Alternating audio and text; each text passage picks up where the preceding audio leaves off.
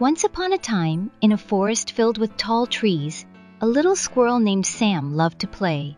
He would chase and play with butterflies. One day, Sam's mother said, "Today, we are going on a nut gathering adventure." Sam was excited but didn't understand why they needed to collect nuts.